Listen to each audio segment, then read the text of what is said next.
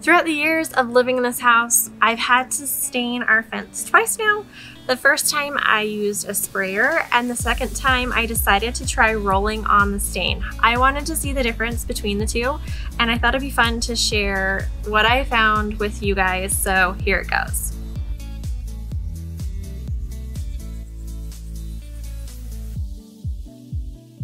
We're going to talk about the pros and the cons of staining the fence with a sprayer and a roller.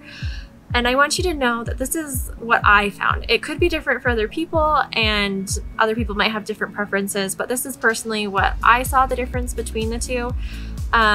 So we're going to talk about those. As a side note, I am using the same stain that I used in both methods, and that stain is the Ready Seal in Natural Cedar. This is a goof-proof type of stain, so you're not going to have any streaks or unevenness.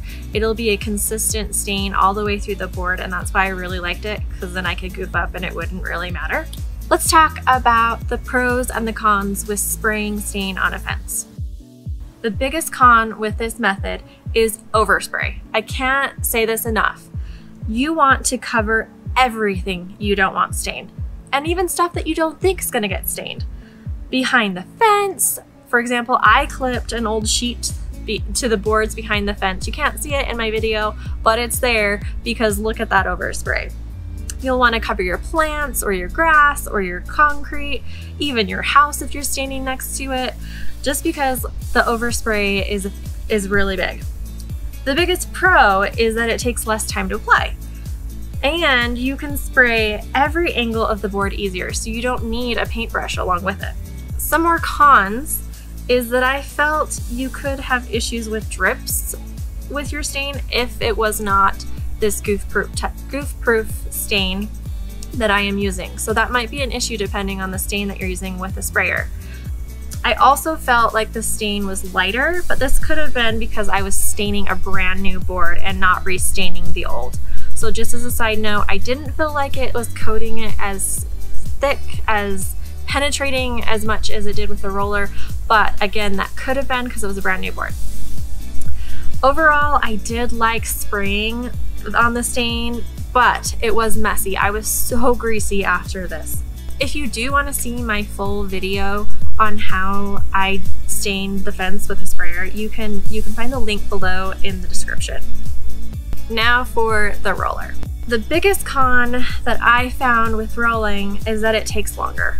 It didn't take too much longer, but it did take longer. Plus, you need a paintbrush as well with a roller because you can't get into all the little creases that you can with a sprayer. So it will require one more tool. The biggest pro I felt was that you get a better coverage. In other words, you have a heavier coat.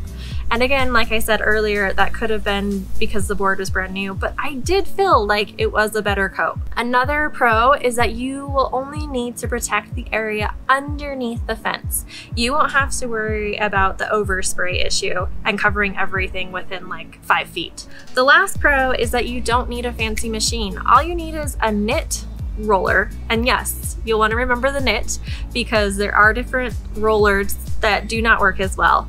So it is a knit roller made for staining.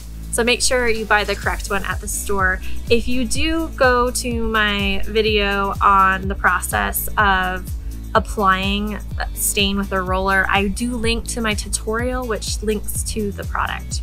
Overall, I thought rolling on the stain was a great option if you have time for it. Okay, so the big question, what would I recommend after doing both methods?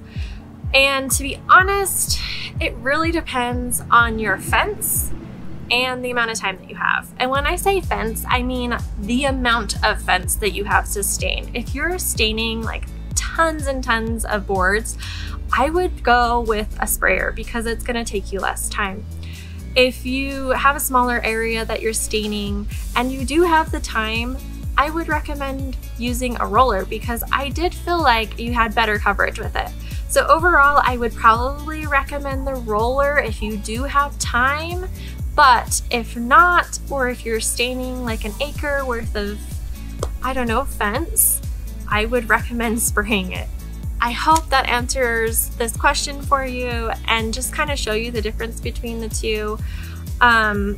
If you are wondering kind of how long it took between the two, I did have to break it up because I was staining in the middle of summer, so it was super hot, and you're only allowed to stain before it gets to a certain temperature, so I'd have to stop every day. So I can't really tell you, I just knew that it took less time. That's it for this video. I hope you enjoyed it.